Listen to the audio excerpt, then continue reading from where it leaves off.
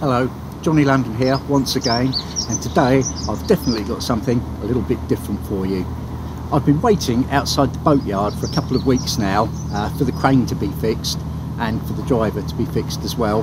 Both of those are up and running now, I'm pleased to report, and in the distance there I can see him busily craning boats in and out.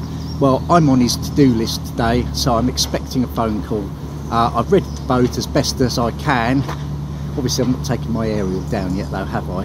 But I should be able to do that last minute. I'll get his call and then hopefully he'll tell me where to present myself with the boat, and we'll take it from there. Should be interesting. And there is the crane, currently busy with another boat. Well, considering I've been waiting 2 weeks, I'm surprisingly unready. I've just taken the aerial and the chimney down, and obviously just got to untie now, and the crane driver's spoken to me from across the waters there, and he says just drive it into the strops, so that's what I'm going to do.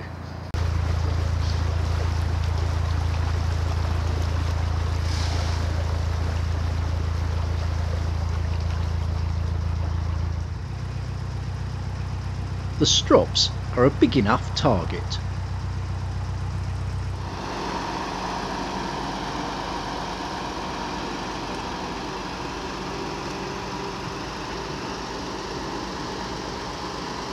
It's as easy as that. There's a little bit of drizzle in the air now, obviously, anytime I do anything, but as soon as he got the strops in the place, up the boat went. There you go.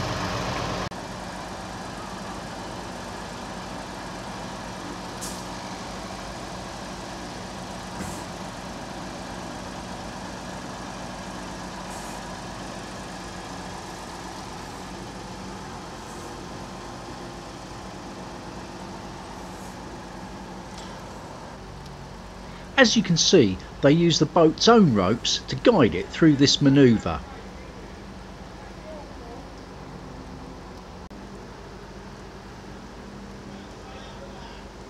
I have to say this is a very strange, somewhat emotional experience actually. I've been living on that boat for 5.5 years, and just see it plucked out of the water, it's swinging about quite a bit. I'm glad I put my wine glasses away this morning.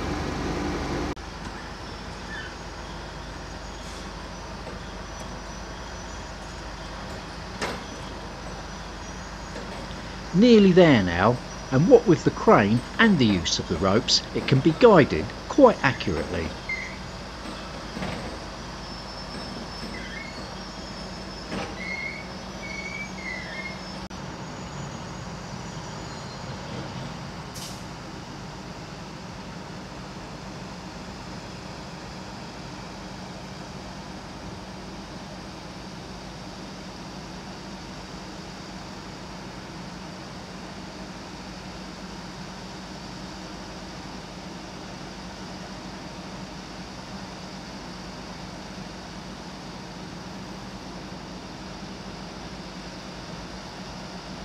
So there it is. I don't know where they're going to put me.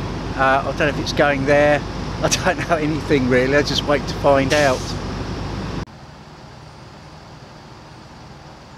Indeed, this is where it will be sited for my stay.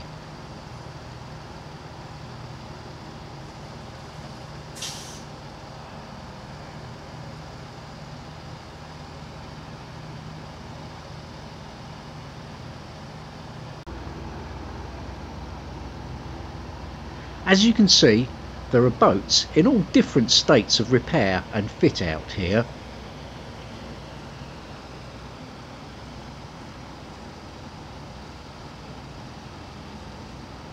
Well, I think that's where I'm going to end up. It doesn't look like it's sitting on anything, but I'm sure it is. And they switched the crane engine off, so just wait to be told what to do next really.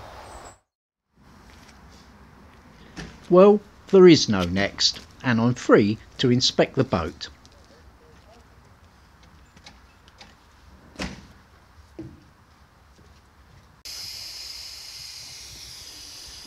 They can't supply access ladders, but I find this one in amongst the rubble.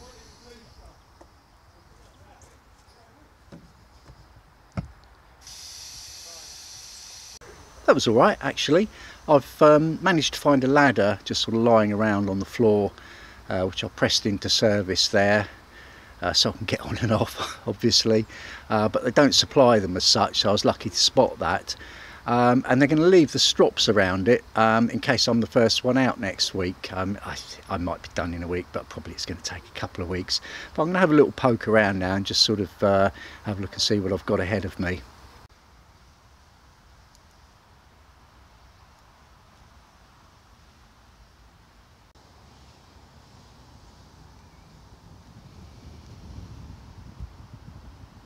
I can't tell you just how bizarre this is.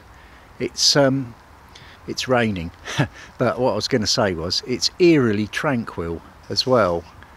All that sort of 20 tons of steel just hauled out of the water and placed on a couple of old railway sleepers. It looks all right, actually. I think by the time I get it pressure washed, I don't think it's going to be too bad at all.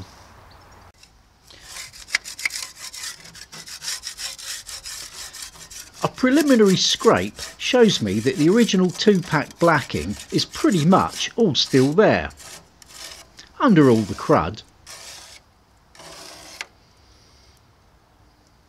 Anodes are not bad either. Well, I'm having a bit of a resupply while I'm here, getting my coal and my gas, and some diesel will have to be in the jerry can because I'm not by the pump. So next thing is to get my gas up to the boat somehow.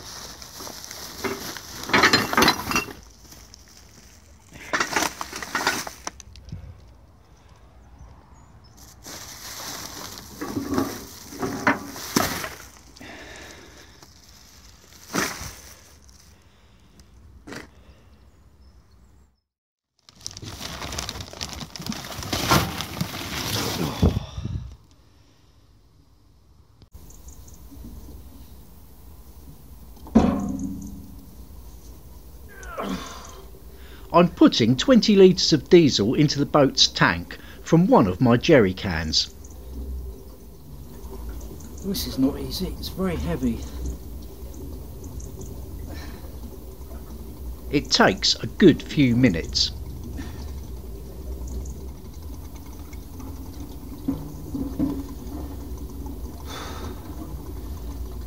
Well, my arms are getting very tired, but fortunately the can's getting a bit lighter.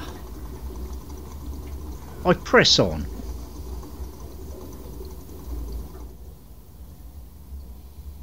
Thankfully, that's it.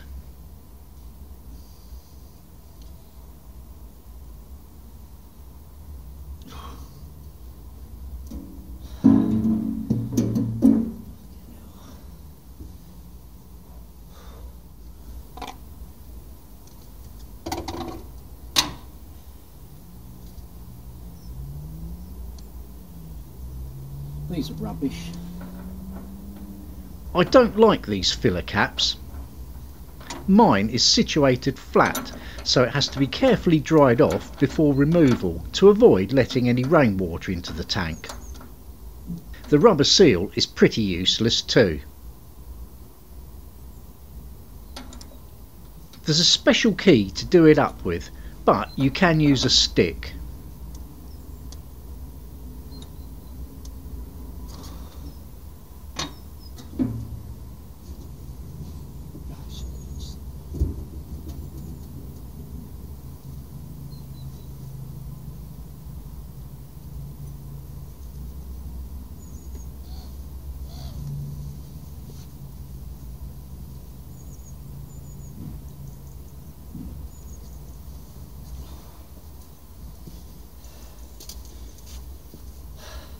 I thought they'd have like a diesel trolley with a hose and a pump that they bring round to service the boats, but haven't, so just have to do this.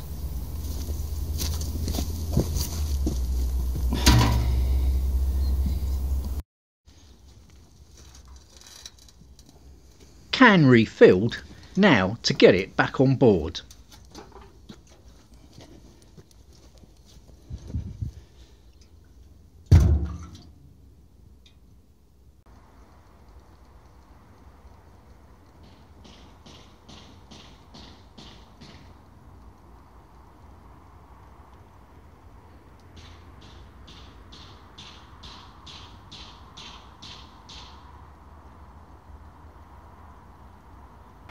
Well, we're starting to lose the light now, which is okay actually, because I've just about done everything I needed to do for today. The day's been taken up just with obviously craning the boat in, finding my bearings and doing a few little tasks that I needed to do. I'm just filling the water now. I've got a tap quite handy, so that's a good thing. I had to get some diesel, but unfortunately they haven't got one of those sort of trolleys and pump container things that comes round, which is surprising actually considering the number of boats here. So I had to lug that around with my jerry can. Also got a gas. Had use of the bins once I managed to get them unlocked, so that was good. And what else? Well, the only thing is, they promised me electric hookup, you know, which I was looking forward to, because obviously my batteries are knackered and I'm going to need to use the angle grinder a bit. But the nearest electric points are, well, a very, very long way away indeed, and they're in use anyway, so they basically told me to get knotted really, so I'm not going to get any electric, so I'll just have to run the engine, which is a shame. I would have thought they'd have probably just had you know, sort of a post by each sort of boat, like you do in marinas, but it's not quite that well organised here. It's a bit sort of rough and ready, but hopefully I'll go in a bit and get all my stuff ordered that I need, and then tomorrow the boat's being pressure washed, and then I can give it a clean up and we can really start to get on with things.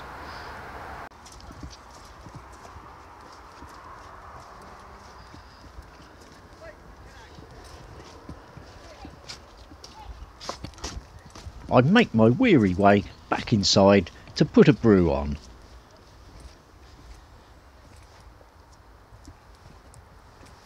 Enough fun for one day.